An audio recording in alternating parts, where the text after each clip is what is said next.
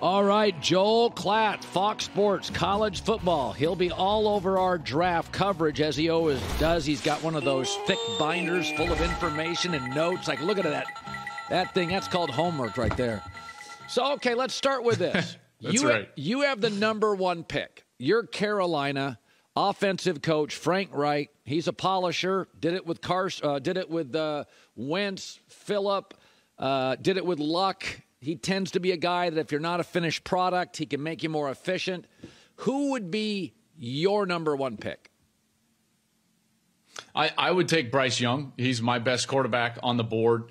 I know that he's not the guy that needs the most polish by any stretch of the imagination. And I understand that Bryce Young is small in stature, but his game is so well suited for the NFL, Colin. He's such a great distributor. He understands the schematics of the game as well as anybody and controls that from the pocket pre-snap. Then he manipulates the pocket as well as anybody that I've evaluated over the last couple of years. But here's what I love most about him, is that he's got this uncanny ability to make the biggest plays at the most important time.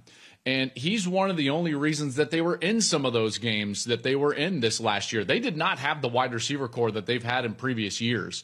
And he was having to go out there and will his team down the field. He did it against Texas in a win, kept him in the game against Tennessee, same against LSU, both on the road. This guy's hyper accurate, and I think he comes in and he makes your franchise viable. And he's the type of guy that I could see being a playoff quarterback pretty early in his career. Any quarterback of the top four, there's too many red flags. Is there anyone that worries you? You know, Levis is the one that worries me of those top four quarterbacks. I've actually got him. If you go and check out my top 50 list, he's all the way down in the 30s. The other guys, I have all of them up in the top 10, including Anthony Richardson.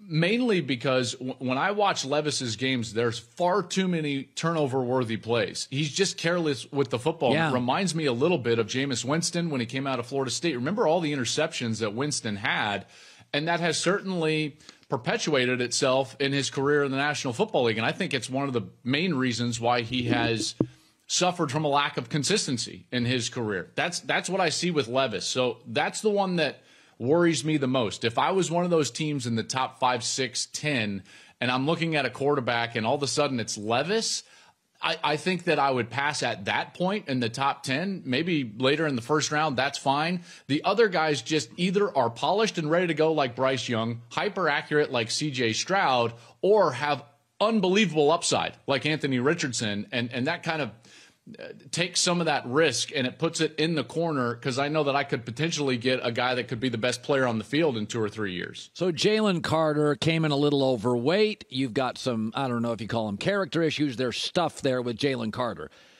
We've talked on this show. I think he's probably, when I watched him play, he was the most dominant player in this draft.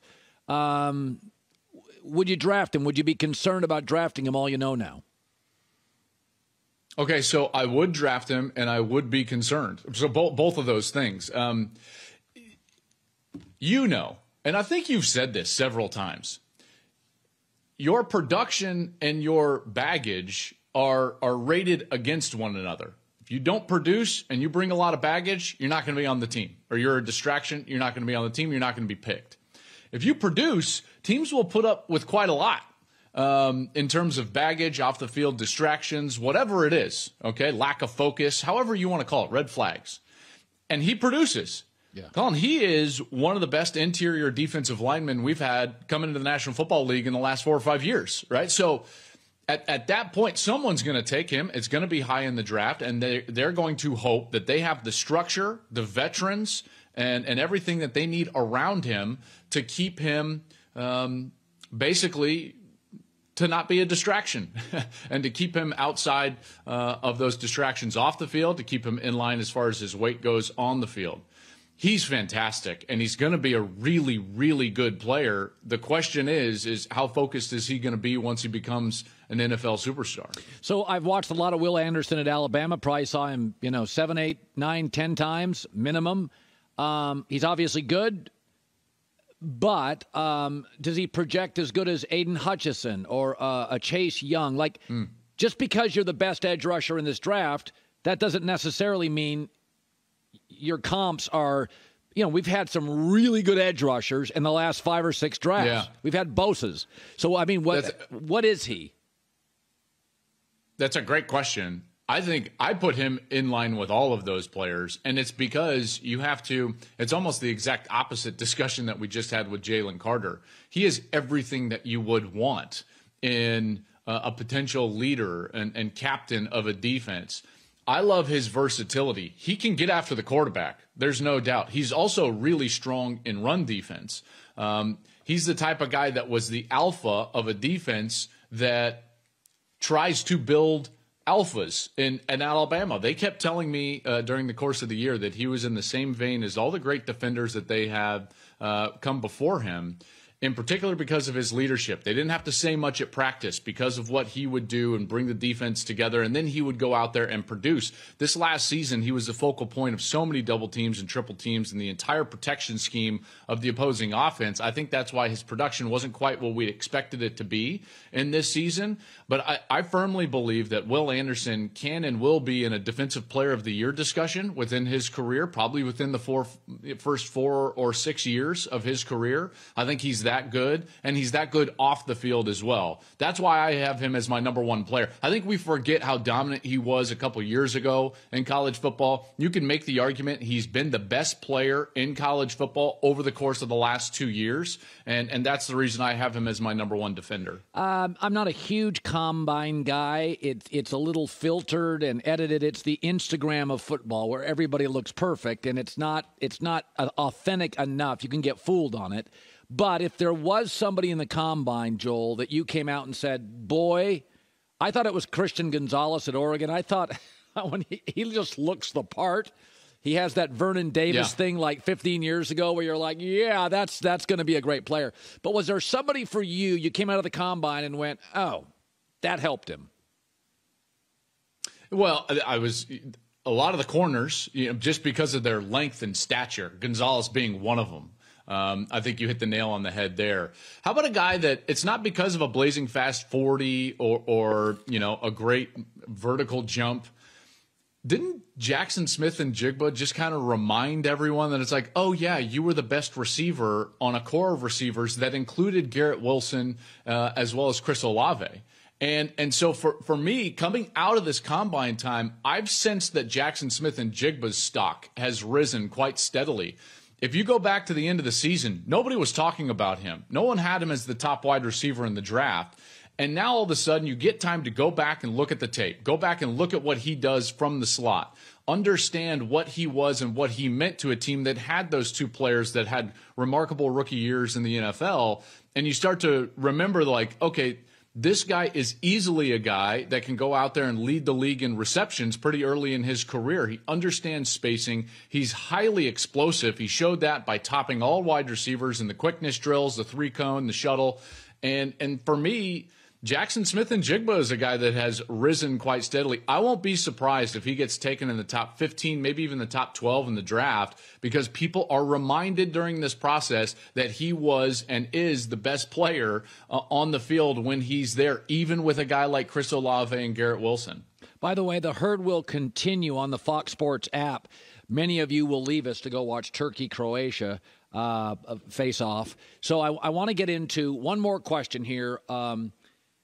Bijan Robinson is a running back, and I'm okay taking a star running back if you think he is Ezekiel Elliott. I wouldn't assign Zeke to a massive contract 2 years early, but I've said this before. Not everybody has to be a 401k. I don't have to be in a relationship with you forever. If you can make my football team dynamic for 4 years, I'm a GM, I'm a coach. That's a long time, a lot of runway, right? This is a quick league. 7 coaches get fired annually. So I would take him. Does he, in your eyes, is he a first-round running back? And is there a team you think he could land with? Yeah, I do. I think, and I like your analogy. I'm 100% with you. The thing that killed the Cowboys wasn't that that Zeke Elliott wasn't what he was. It was that they gave him a huge contract. Part of their beauty early in his career was that they were able to spend on the offensive line and in other areas, which is what made Dak Prescott viable. Love his agility and his makeup. I would remind everyone that he was the best running back in college football, and he had an abysmal offensive line. Yeah. The last few years, Texas has been really poor up front, and he was still a great player. That bodes well for me as I'm projecting him into the next level. So I would absolutely take him. And here's where I would just throw it out. I don't know if he'll drop all the way to this point, but I keep looking at Detroit with 4 picks in the first 2 rounds and the first 55 picks in the draft, and I start thinking to myself, like, boy, they're going to have the ability with one of those first rounders, in particular that pick at 18, I believe, where they could take a guy like Bijan and still help their defense with 3 other picks in the first 55. So that's a luxury that a team like Detroit might have. They can give Goff more weapons. They were pretty good offensively, certainly need help on the defensive side, but maybe Bijan lands himself in Detroit. You know, it's funny. I said this with Jamar Chase a couple years ago. Jamar Chase was a professional football player still going to college classes. Bijan Robinson, when I watched him this year, I'm like, oh, that's a professional running back. He would be one of the top 5 NFL running backs. He just has to get through college. In basketball, it's a one-and-done sport. Football, there's 3 years. Very rarely, maybe once or twice a draft, you see a guy and you're like, oh, Jamar Chase, he's better than 99% of the NFL. Like, Bijan, to me, is just kind of LaDainian Tomlinson. Like, he'll do everything. He could carry your offense. I mean, I love Jonathan Taylor. I think he's Jonathan Taylor with better fluidity, moves better. I think. Well, and he catches it way better. Remember, Taylor struggled catching the ball at Wisconsin. He wasn't even on the field on 3rd down until his senior year. Whereas Bijan is not just like, oh, he can catch it. He's a weapon in the passing game. So you give him to any quarterback, and now you've got something offensively. I agree with you. He's ready. I would just add right now, like, we're about to see another guy play another year of college football who would be the top wide receiver in the draft, probably selected number 3 or number 4 overall, and that's Marvin Harrison Jr. So we're seeing it again next year in college football with the wide receiver from Ohio State. Hi, everybody. Thanks for watching. Subscribe here to get the latest from the show. Also, be sure to check out more of the best clips from The Herd or go watch a few segments from other shows on FS1.